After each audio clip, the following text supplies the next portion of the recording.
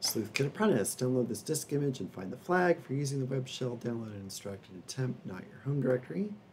We'll copy that link. Here in the temp folder, you can get there with cd/temp.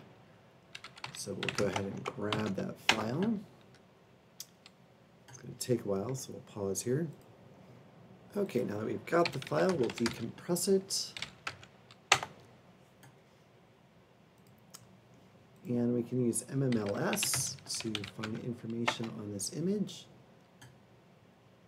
And it looks like our big thing here starts at 360,448. That's the longest one. We also have this swap, but I'm going to guess it's actually in the regular space. So we'll say FLS, and then we're going to say that the offset, we want to start here.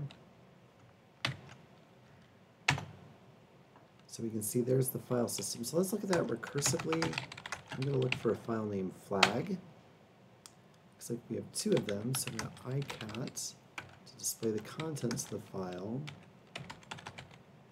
And we'll try 2082. That doesn't look like it. And then we'll try 2371. All right, there we go, Byte Surfer.